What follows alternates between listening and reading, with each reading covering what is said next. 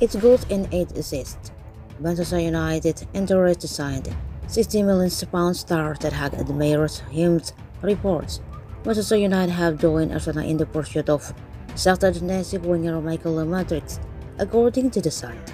The Red Devils spent £220 million during the summer transfer window, and the majority of signings have played a huge role in the club Premier League campaign.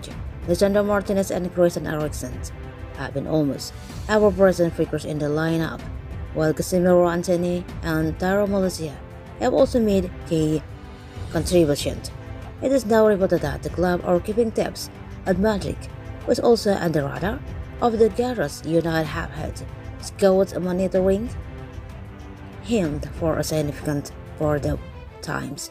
Manager Orta is said to be an admirer of the winger from his Ajax days, but the Sun claimed that United are unlikely to meet the substantial demands of Shakhtar in January.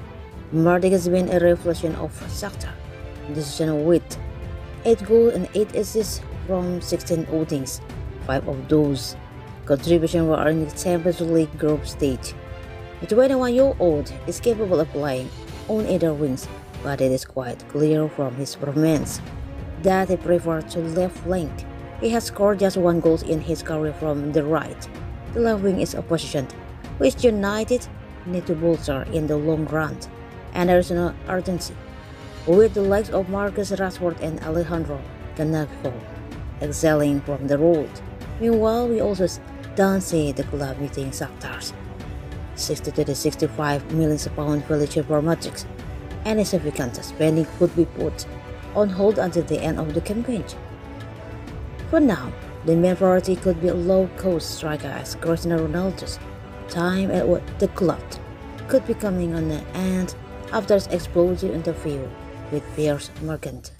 There is a high possibility that the Portuguese contract could be terminated soon.